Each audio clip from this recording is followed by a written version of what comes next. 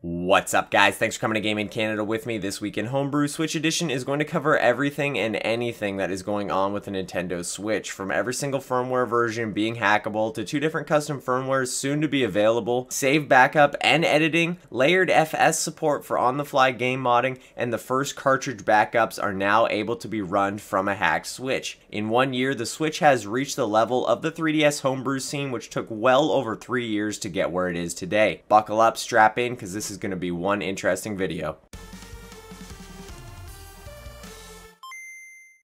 First off, you guys are looking at some 3D printed RCM jigs. Now, RCM stands for recovery mode, and basically from here on out, if you hear me say RCM or jig, you guys know what I'm talking about. So recovery mode is essentially a mode that the Switch can boot into as long as 2 of the pins on the right Joy-Con are shorted out. So as you can see, these have 2 little pins that can slide into the right side of your Joy-Con slot on your Switch, and it moves into a slot that bridges a connection, and this allows your system to boot into RCM mode or recovery mode, which then allows you to send payloads through the USB-C slot and perform homebrew activities on your Switch. Now, because this is a hardware exploit, it does mean that Nintendo will not be able to patch this on any current firmware. So if you own a Nintendo Switch, doesn't matter what firmware it is on, you're going to be able to always get homebrew using one of these RCM jigs. So now that you guys know about recovery mode, I'm going to talk about a few of the custom firmwares that are being developed by hacking teams.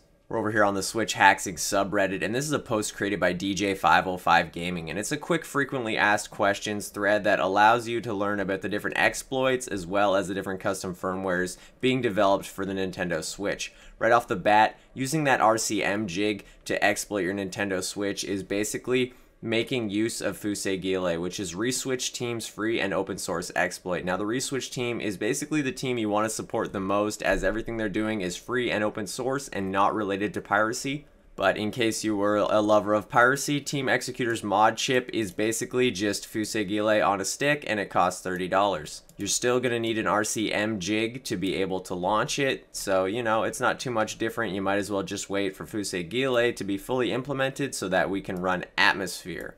Now, Atmosphere is the free custom firmware being developed by the Reswitch team, and we'll go ahead and talk about it a little bit more here. So Reswitch Team's custom firmware is set to release by the end of summer, and definitely the most recommended option. Think of a similar custom firmware to what Luma was on the 3DS, a series of improvements and enhancements that will allow both a ton of customization as well as new useful features. You can currently run sort of a dumbed down version of Atmosphere called Hackable. I'm not sure, again, if I'm saying that correctly, but that seems to be the main way that everyone is launching into the homebrew launcher at the moment. Atmosphere is getting a lot of work behind the scenes up and running, so I'm going to be touching on that in a second. Let's just real quick touch on Team Executor's custom firmware, known as the SX Pro. So the SX Pro mod chip comes with their SX OS software, and this is basically going to be their own custom firmware for the Nintendo Switch, which you launch from their mod chip or little dongle type thing. If you guys are more interested in Team Executor's custom firmware method, I do have a quick demo video in one of my last videos. So now you guys know about Team Executor's mod chip, you know about Fusegile basically being the entry point for all homebrew on the Nintendo Switch, and you know about Atmosphere custom firmware, Hecate custom firmware, and Team Executor's SX OS. Let's now go ahead and see what the developers are up to and if anything cool has been going on. First up, here is a name you should recognize from the 3DS hacking scene, as well as even a program you should recognize from the 3DS hacking scene. We're over here on Bernardo Giordano's Checkpoint GitHub repository, and as you can see, this is a Switch-only release for Checkpoint. Now, basically, Checkpoint is going to allow you to back up your game saves from your Nintendo Switch. Here's a basic look at Checkpoint. As you can see, it resembles the 3DS version very, very much so.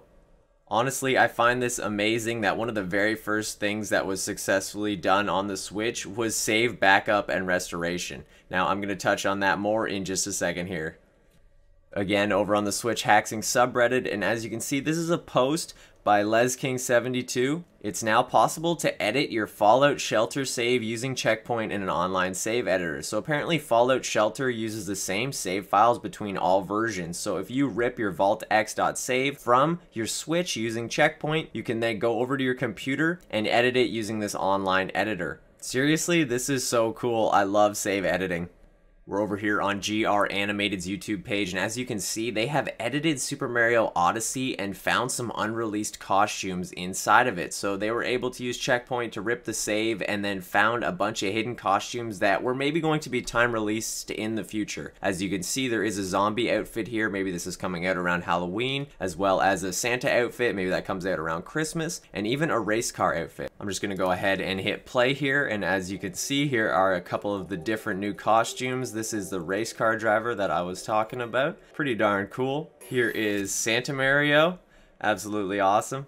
What do you guys think? This is honestly one of my favorite things about homebrew and hacking, is finding Easter eggs and things maybe that aren't quite released yet in games. While on the topic of save editing, we're over here on GBA Temp, and this is a thread created by JP230, and it is a Breath of the Wild save editor. Now this is an actual homebrew app, which means you don't even need to use Checkpoint. All you have to do is install this to your Nintendo Switch, launch your Breath of the Wild with the current user, wait until the title screen, exit and close the game, and then open up the save editor app, and you can select your save file slot and then go ahead and edit a few different things. As you can see, the latest version now mounts the save directory, and you don't have to use Checkpoint to extract your save, but you probably want to use Checkpoint to make a backup. Now I know a ton of people are always asking for a Breath of the Wild save editor on the Nintendo Switch, much like the Breath of the Wild trainer over on Wii U, so this is about as close as you guys are getting at the exact moment in time. Maybe go check this out if you have a homebrew enabled device. Over here on Michael Sire's Twitter page, and as you can see, he's still got more debugging to do, but LayeredFS seems to be working. Now this was a few days ago, and since then LayeredFS is almost fully implemented into Atmosphere custom firmware. Now he's got a quick demo here where he replaces a texture in Super Mario Odyssey and it says start in Atmosphere mode, but we're gonna do you one better and show you guys some really cool stuff people are doing with LayeredFS. Now just in case you guys don't know, LayeredFS is basically on the fly file switching. So if you have a game and say you want to replace a texture in that game, you put that replace texture on your SD card, and LayeredFS tells the game, instead of looking in its game files, to look on your SD card and load that texture instead. So that is why LayeredFS is awesome for mods, because you don't actually have to edit anything. All you have to do is have the files accessible to your device. Now LayeredFS doesn't only work with textures. This is going to allow us to do some awesome things, basically any on the fly file switching. I'll show you guys in a quick second. So here's one right off the bat. Basically right after LayeredFS was implemented, even just slightly, Hefty Mods went ahead and created a Super Mario Odyssey mod, which put the Sunshine sprite from Mario Sunshine into the game. How awesome is that? So that was the first mod that I happened to see from LayeredFS. Now if we want to take it a step further, we're over here on Sven de Hacker 64's YouTube page, and they've gone ahead and tried to put custom music into Super Mario Kart Deluxe. Now currently in their test, the game loaded the original background music, but then went ahead and loaded the custom music, but ridiculously sped it up. So as you guys can hear, there's some super fast, what sounds like Kirby Dream Land music playing in the background. It's pretty awesome that you can use LayeredFS in this way. Now this next video, guys, again is using LayeredFS. As you can see, this person is about to launch Super One More Jump demo. Now just watch what happens when they launch this game. Mojang, what the heck?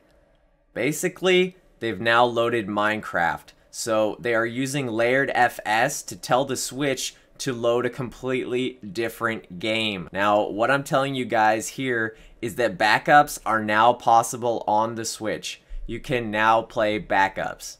This next video, we're over on X0X0's YouTube page. I'll go ahead and put a link in the description to their channel, but as you can see, they have Atmosphere backups working again, and this is with Bayonetta 2. So as you can see, they're gonna launch Pokemon Quest here, and then I'll skip ahead a little bit, and as you can see, Bayonetta 2 is actually what loaded. How ridiculous is this, guys? So with LayeredFS being able to run backups, Ray decided to try to generate their own record data for installed games. So these 3 games they don't actually own, but they managed to install them, and the Switch thinks that they're there. Now at this point in time, when this was released on the 16th of June, we thought that maybe we might be able to install games directly to the Switch by ourselves. But it turns out that just the next day, Ray went ahead and made this post. And it turns out that the installer they created that was going to install games from file didn't actually work, and it grabbed the game directly from the eShop. But basically it doesn't allow you to launch them, because when you launch a game, your Nintendo Switch checks with the eShop to see if you actually own that game on your Nintendo account. So Nintendo has beefed up security a little bit for their eShop. Although you can still seem to grab downloads from it, you're not going to be able to play them at this point in time. Now hopefully in the future, custom firmware will be able to go around that check and completely disregard it. So in short, Ray almost had backups working fully on the Nintendo Switch, but turns out it didn't work at all. Over on the Switch Hacking subreddit again, and as you can see, LayeredFS sending out a PSA on piracy related bans soon. By the way, I'll be putting out a PSA later today about a few anti-piracy measures for online and why you'll basically get insta-banned if you're a misbehaving user. Now, Cyrus would know a thing or two about this because of this post not too long ago. One of my consoles finally got banned. Now, this actually created a massive storm of fake news on the internet. As you can see, if I go over to Google here, Nintendo bans hacker online services, bans hacker, Nintendo starts banning Switch hackers, Nintendo banning players who hack their Switches. Basically, Shiny Quagsire and Michael Cyrus were the only 2 people to be banned from Nintendo online services, and the whole internet went up in arms saying that if you hack your Nintendo, you are going to get banned. Now, this is not likely, but we are going to go check out Michael Cyrus' post, his little PSA, telling us what and what not to do. Okay, guys, so here I am about to scare the living heck out of you with a PSA for the strong anti-piracy measures that have been implemented by Nintendo for online. So if you want to go ahead and pirate all the Nintendo games and then play online, you're definitely going to want to read this. I'm going to go ahead and skim over it real quick. Basically, Nintendo has implemented some very strong anti-piracy measures in this regard. They can actually perfectly detect whether a digital copy of the game has been legitimately purchased. This means this is no Wii U, this is no 3DS over here, guys. If you pirate a game, Nintendo knows about it. Here's a quick overview. Here's what happens when you attempt to connect online in a game in the abstract. Number 1, your console verifies that it can connect to the internet. 2, your console verifies that it can get a device authorization token to go online. Basically, a token saying that it's not banned. Your console authorizes the Nintendo account being signed into. And 4, your console obtains an application authorization token for the specific title being played. So after it determines whether or not your actual device is not banned or not, it determines whether your account is not banned or not, and then it determines if the application that you're trying to run actually has a token on their servers for you being able to play it. So this is basically 3 different checks, one for your Switch itself, one for your account, and one for the actual game. There's a lot more info that I could go into here, but it might just be easier if you guys read it over yourself, because I don't think I'm going to be able to explain any of this technical jargon to you. So basically, in short, don't pirate games. It will lead to your console being banned from going online, and every banned early hardware revision Switch is an enormous waste. So basically what he's saying here is if you're going to go ahead and pirate and play games online, you're screwed. It's basically how it's going to go. Well, I hope you guys enjoyed. Thanks for tuning into This Week in Homebrew Switch Edition. I'm sure lots more stuff is going to be coming out here in the near future. I'm hoping to get my hands on a Switch very soon, so I'll be able to do some of this stuff right here. Are you guys scared of piracy? Are you going to go ahead and pirate stuff on your Switch anyway and maybe just not go online? Who knows? What is going on? Go down in the comments. Let me know. If you liked the video, go ahead and hit like. If you disliked it, hit that dislike. If you wanted to subscribe for more, that'd be okay too. I will catch you guys soon. Much love. Peace.